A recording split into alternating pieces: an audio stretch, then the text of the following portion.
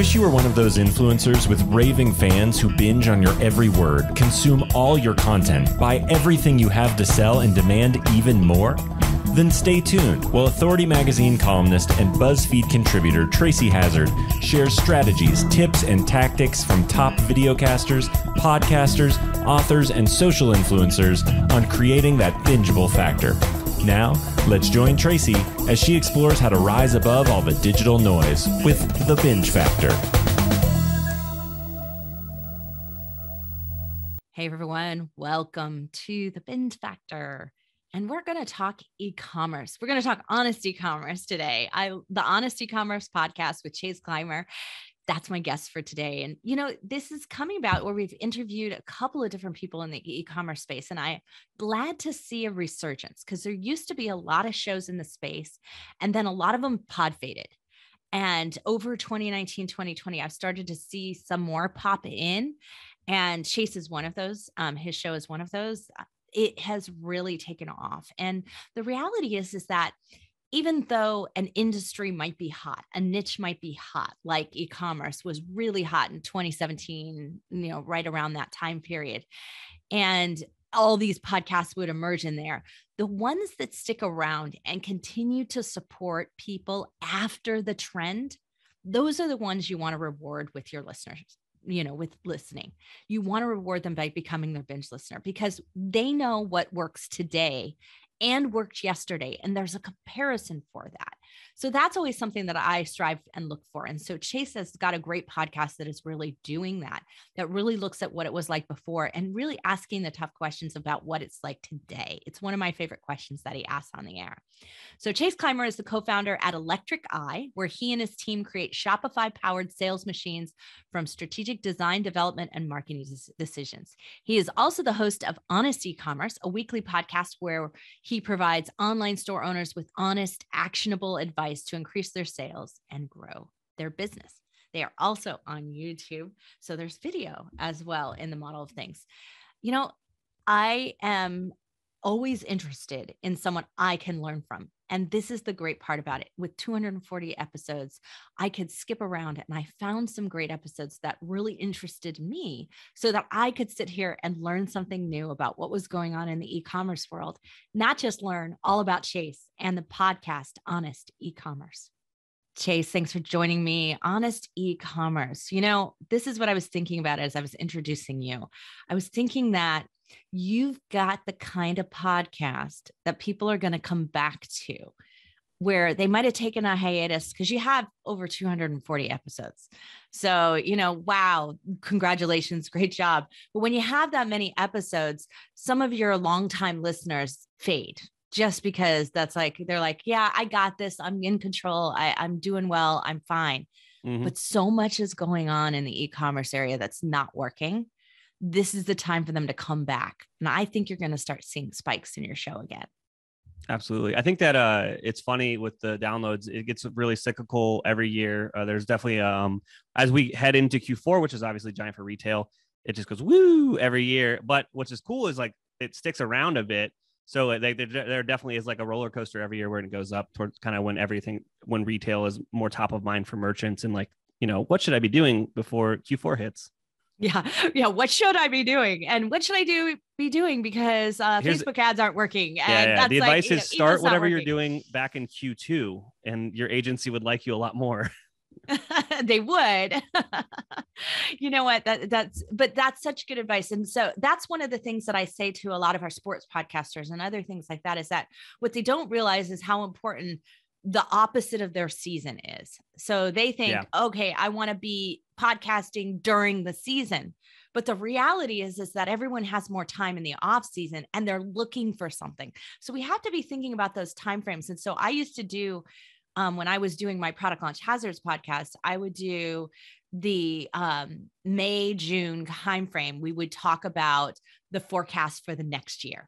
Mm-hmm. Which seems crazy, but if you don't start planning your new color development, your new product development at that timing, you're already probably too late. You should be at color final selection by then, but that's the way I would have been. But in that e-commerce world, you can go a little bit longer. And so that's when I would give that advice. And so I'd give the new trend and color forecast in May and June of each year for the following January's forecast. Absolutely. No, it makes complete sense because unfortunately, you know, a lot of small entrepreneurs, merchants, etc., they're wearing too many hats. So they're like trying. So when it does get into the busy season, they don't have the time to really like execute on any of this stuff. And then in Q1, they're kind of like just recovering from the craziness that is Black Friday and Cyber Monday and just the holiday sales season. And I try to at least be like, hey, spend this time like planning what you're going to be doing.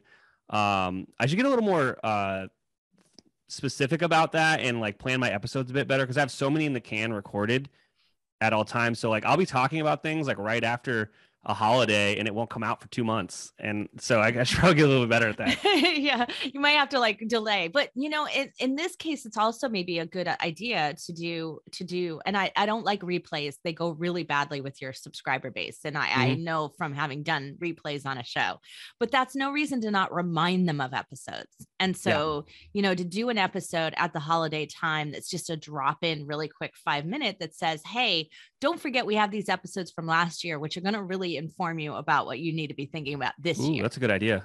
Yeah, I think that would be really useful for a show like yours that is so cyclical in its nature of what, you know, these things come up again and again. And while you want to be talking about them new, you do also want to reference them to the framework of the old. Yeah. Yeah. And so, you know, that's where I love what we do at Podetize. We have multi-feeds. So I'll do like a whole feed that's just for, you know, you could do a whole feed that's just for Q4. You know, just for Q4 topics. Yeah, curate some specific lists. Yeah, that's a great idea. Yeah, we do a lot of 101s, you know, for the basics. Like because once you get over 100 episodes, it's too hard for someone to find their basics, right? Mm-hmm. So yeah, and especially just the types of interviews that I have. It's definitely when I started was a certain. I think most podcasters when they start is anyone that will come on your show is a guest. But now I'm a little more specific about the type of interview I want to do. And it's mostly, I want to tell like a merchant story and I want to interview someone because I've done that interview 100 times, way more than 100 times probably, but I know what they're going to say before I even ask the question half the time. And I do it to paint a narrative that is like, it's hard work. And these are the things you have to do things that don't scale in the beginning, just to help other merchants that are a few steps behind them. Like maybe they'll hear the one thing that they're stuck on to really get them to that next step. I love that you do that. And I think that's actually your binge factor right there. It's that and it's an unusual place, but because you have so much experience in this world of e-commerce and the people that you're bringing on have walked the path already, you're able to dive in and like just hit on that single point that your audience needs to hear. And I love that what you do is you actually say, did you hear what he said or she said? Yeah. This is what we've been talking about how hard this is, or about how much more difficult this is to be starting an e-commerce brand in 2022. I've heard you say that multiple times on different episodes, and because it's true. It's the same thing with podcasting, right? It's so much harder to start today. Now, when did you start your show? I had a friend of mine push me into doing it, Annette. So if you listen to some of the first earlier episodes, Annette and then our project manager, Andrew, were really like, hey, you can get and you can talk to anybody really. You should do a podcast because you just hate writing. And I was like, yeah, all right, whatever. So I tried it and you got my sea legs going on it and kind of figured it out. And then when I started to take it more seriously is when Annette and I parted ways. We're still on great terms.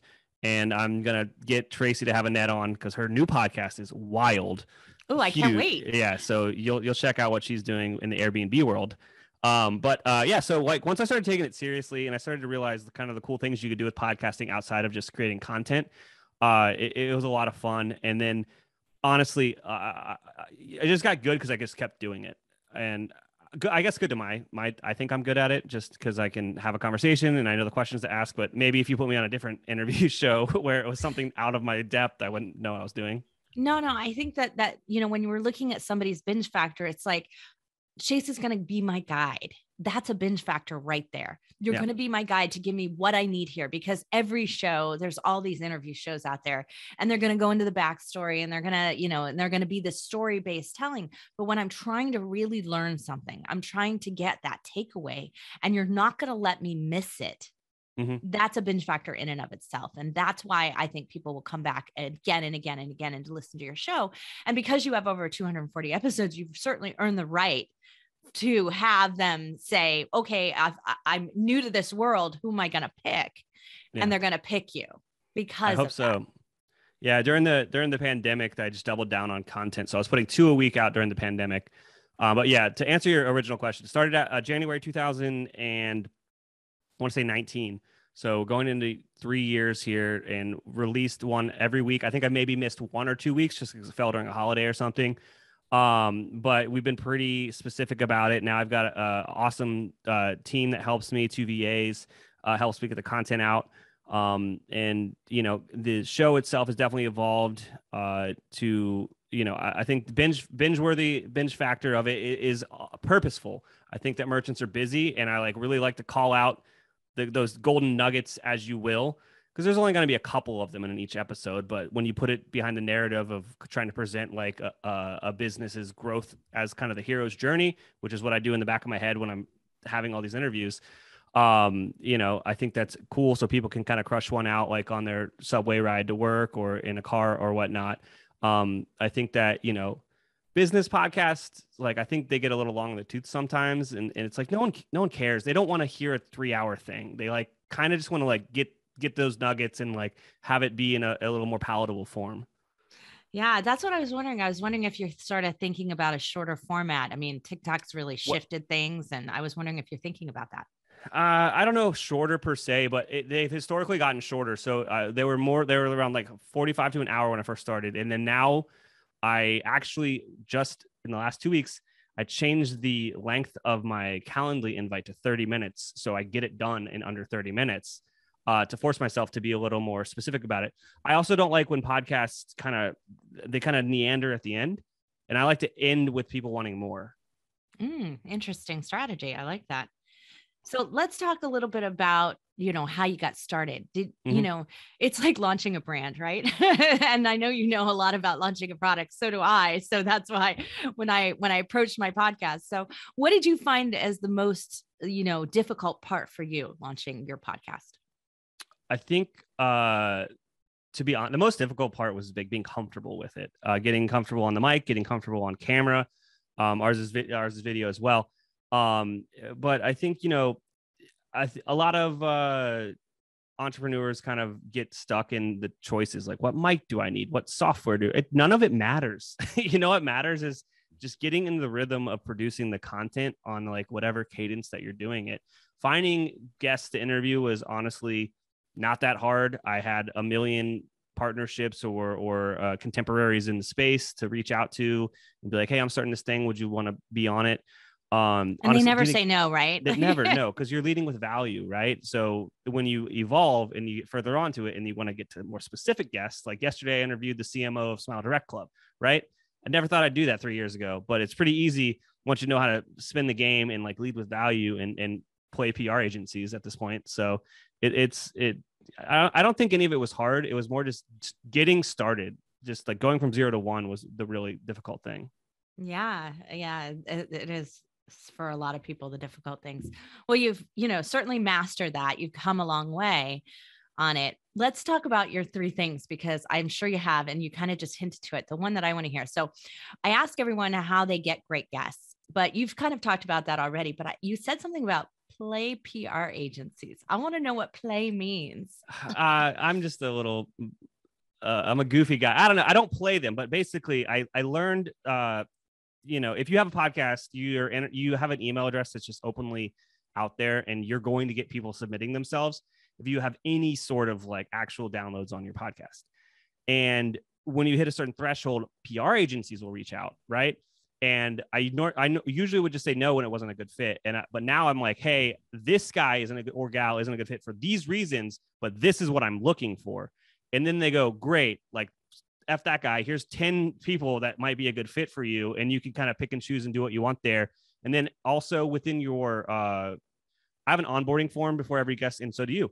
Before every guest gets on the podcast, in that form, I say, who else should I interview? Who do you want to introduce me to? So then, like, it's just, 5 degrees of Charlie Sheen or whatever it is. Like, you're gonna end up interviewing. Oh my gosh, you must people. be like next generation, because I think it was Kevin Bacon in my day. Kevin Bacon, maybe.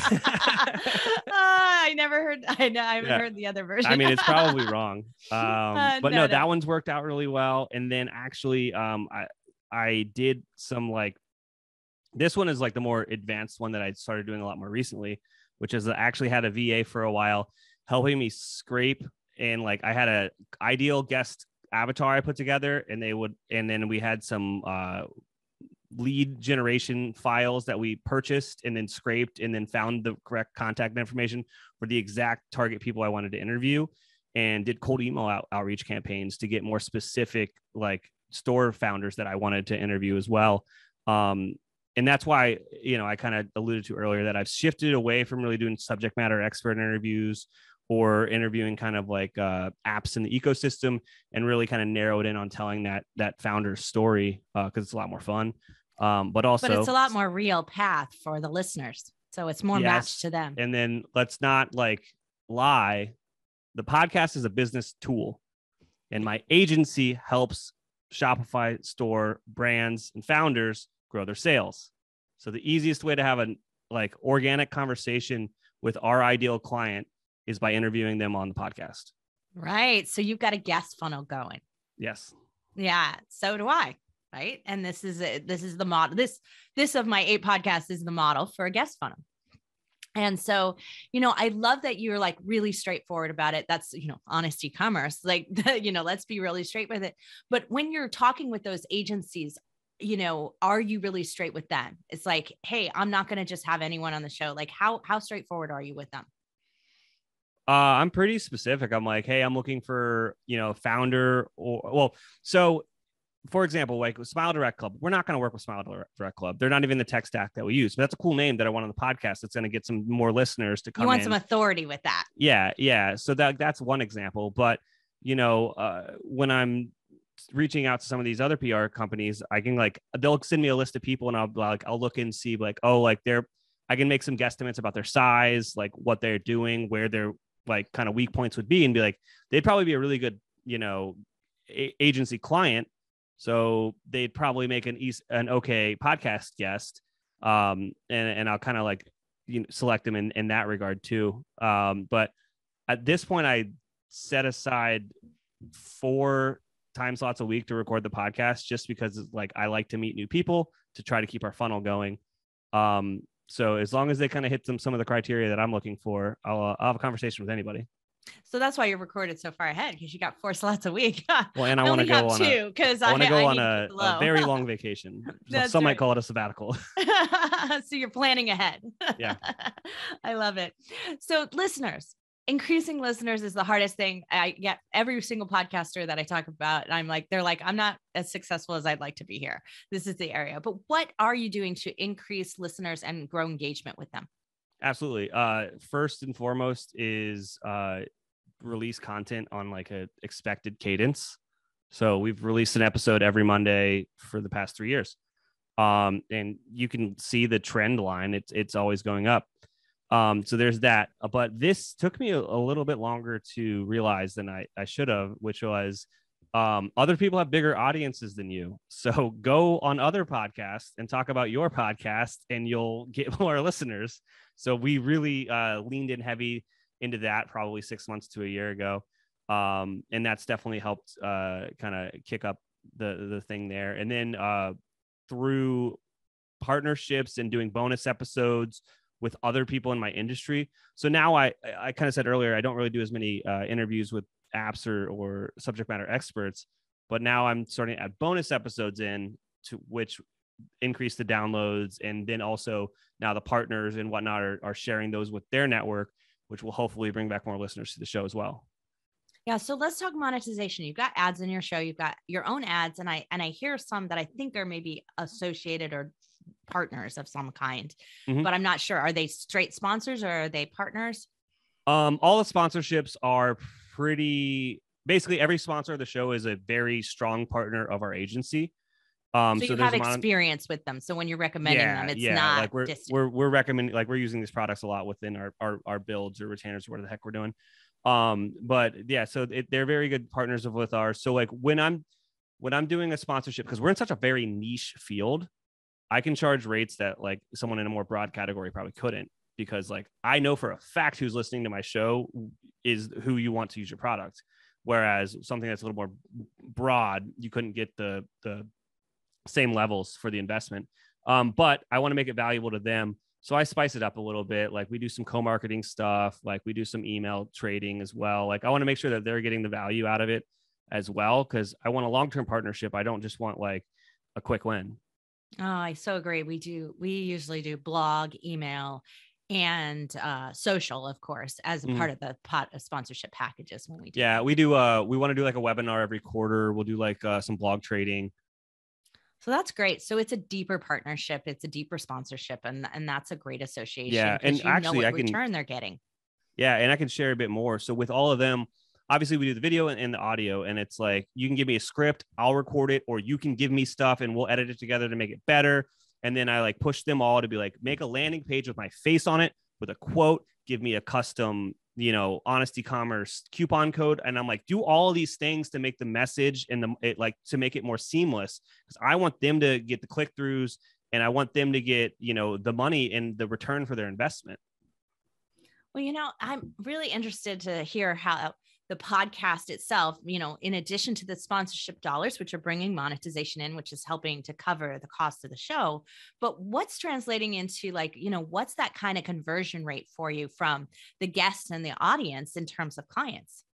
Yeah, that's a great question. I would say with this type of outreach, not everybody is buying at all times. So, right, you're looking at less than 10% of people that are even probably looking for something. And then it's probably like whatever your close rate is at your agency. So I would say out of every, 10 episodes that I record, there's a decent chance that the conversation might continue on to some sort of engagement. And a lot of people are, okay with whomever they're currently working with, or it's not the right time for them. I've had people come back kind of months down the line, be like, hey, we talked about that one thing. Like it's still, a problem. But it's definitely a numbers game, just like any sort of outreach strategy. So, just because the first couple don't work out doesn't mean it's not going to work. Yeah. I mean, I think that's probably the same case here as when we look back on, last year, for instance, and I only have 4 guests a month, so it's not like it's a lot. Mm-hmm. But when we looked back at it, it wasn't just the monetization of those guests. It was that those guests referred other people to us. So even if they didn't come on, they referred people to us because of the relationship that we built on air. And that's been really useful.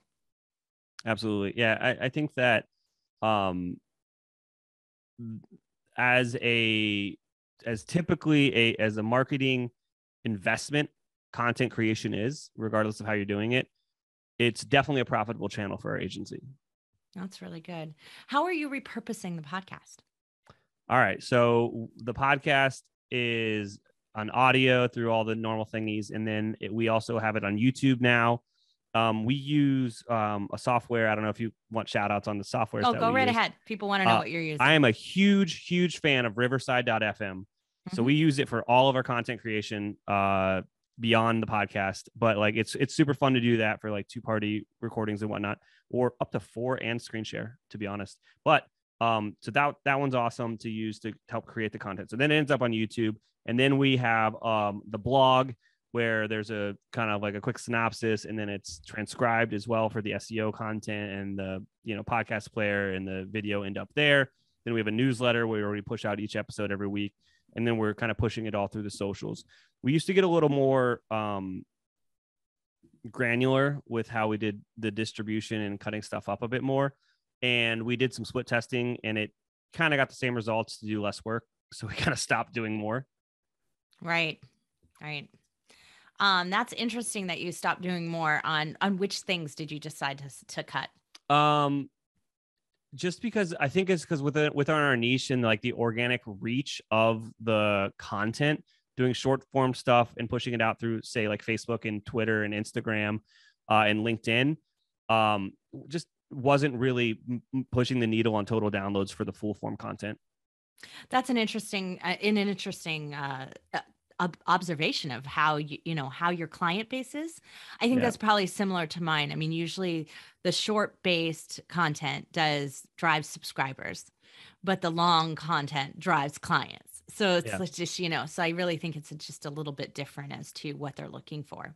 Absolutely. And I just think it's just the niche nature of our audience and the content that we're putting out.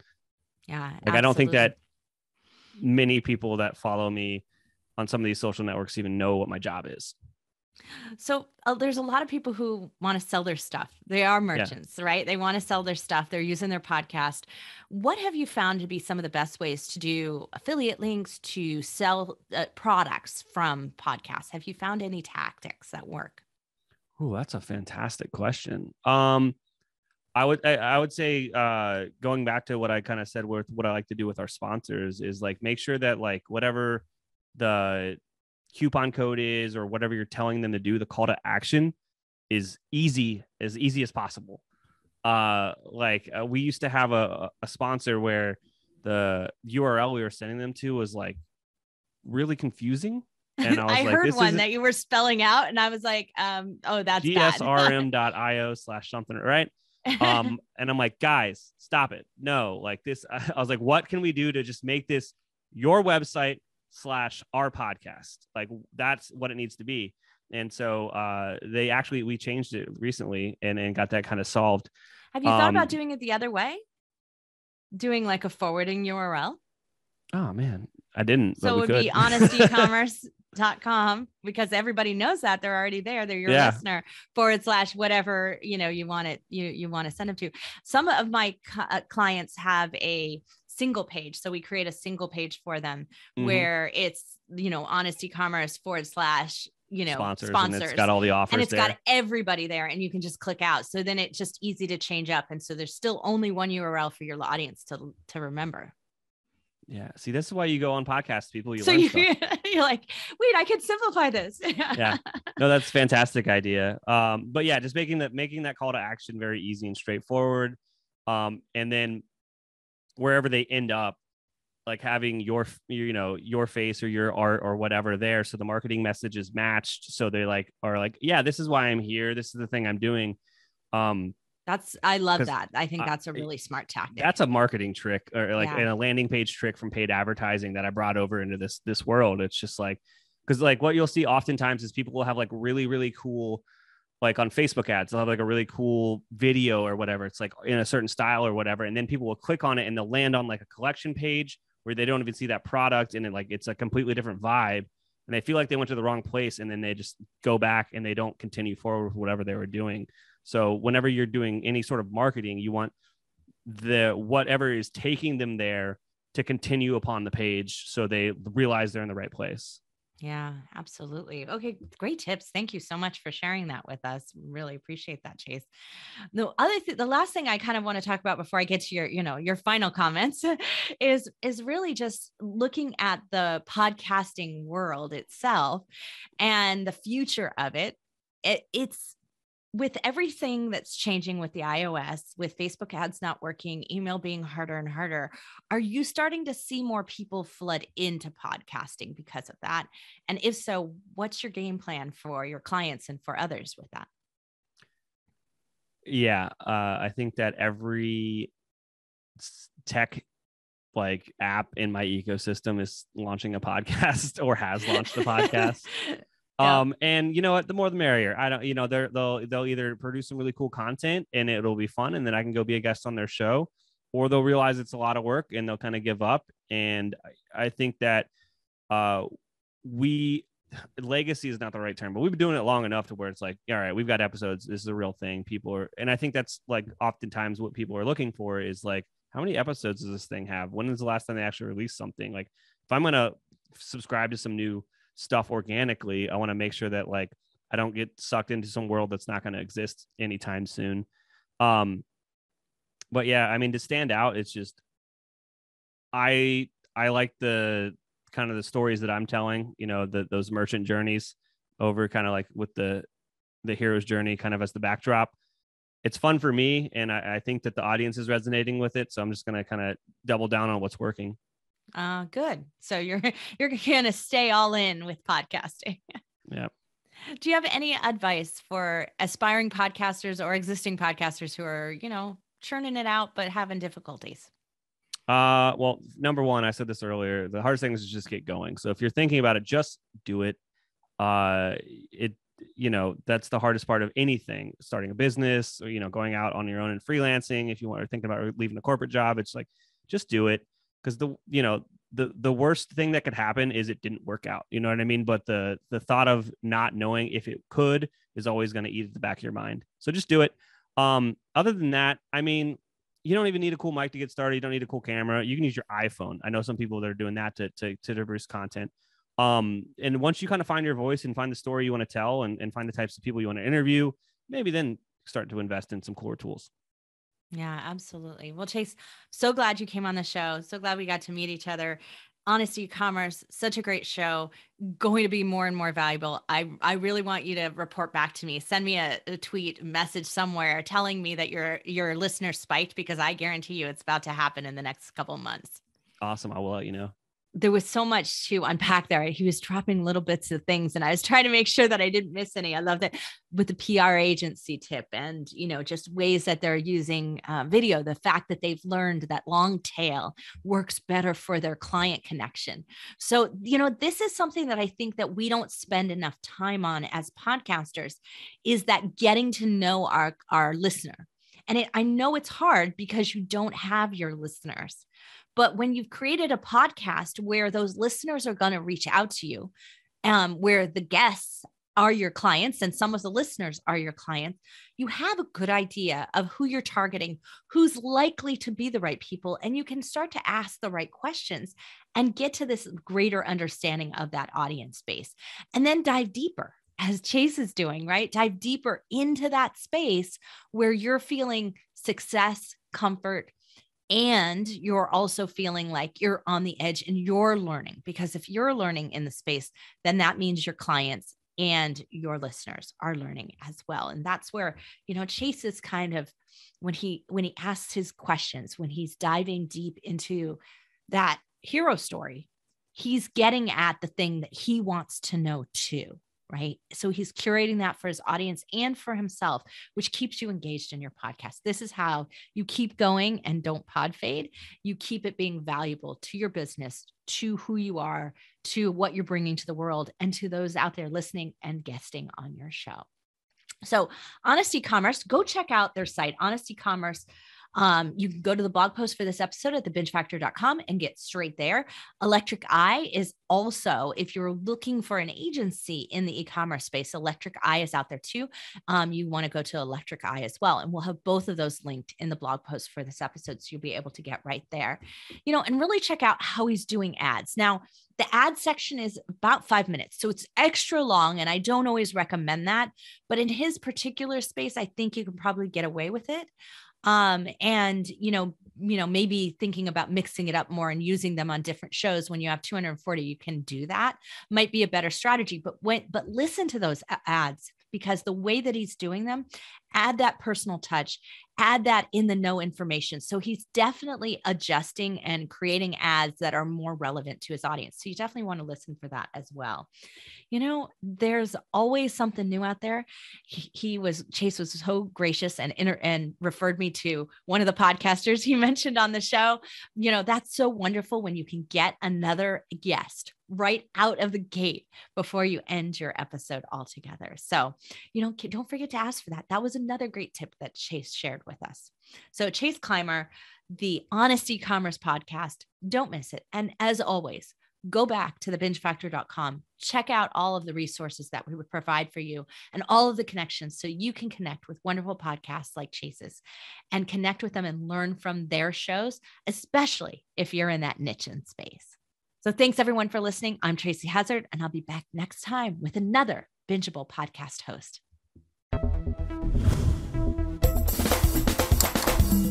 You've been listening to the Binge Factor podcast. For more information on podcasting and videocasting success tips and tactics, please go to thebingefactor.com. And be sure to listen to our other show for podcasters called Feed Your Brand. If you'd like to be interviewed on this show, as well as featured in Tracy's column, please go to thebingefactor.com/guest and apply.